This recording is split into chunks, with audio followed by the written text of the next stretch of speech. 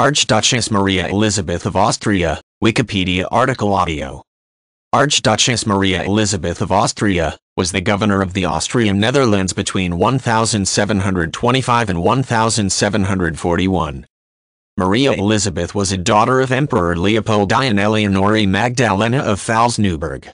She well-educated and fluent in Latin, German, French and Italian, she never married.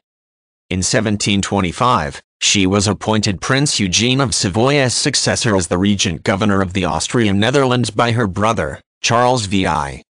Maria Elizabeth was described as a forceful administrator and a popular regent. Her independent politics, however, were not always appreciated in Vienna. She suspended the Ostend Company in 1727 and closed it in 1731. She had enough financial means at her disposal to uphold an elaborate court which stimulated culture and music.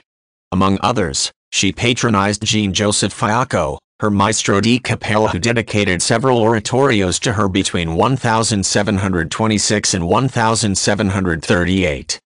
The architect Jean-André Annessens designed the Palace Mariemont for her, where she spent her summers.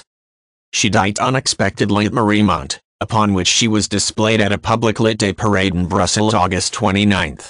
When she died at the age of 61, she was first buried in Brussels, but moved to Vienna in 1749, where she lies now in the imperial crypt next to her brother Charles.